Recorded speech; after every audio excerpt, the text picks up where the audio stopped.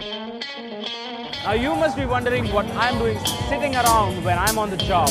Well, I'm here at this Harley Davidson stall at the 12th Auto Expo, and not 5 minutes ago there was an actual stampede at this stall. And the reason for this stampede, well, let me show you.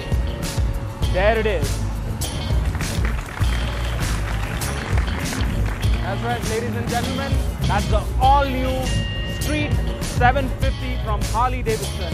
And believe it or not, the company has launched the Street 750 for a mind-boggling price of 4.1 lakh ex-showroom Delhi. I mean, how incredible is that?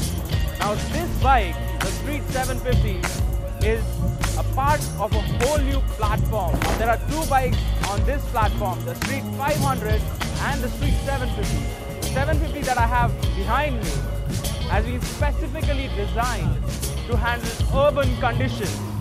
So it's got more ground clearance, it's got an upswept exhaust, it's got a liquid cooled engine, which is a first in this segment for Harley Davidson.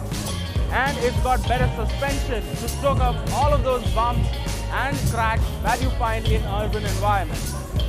Now, Harley has also made this bike very light. It is the lightest in its whole range. So riding around in urban environments is going to be a breeze.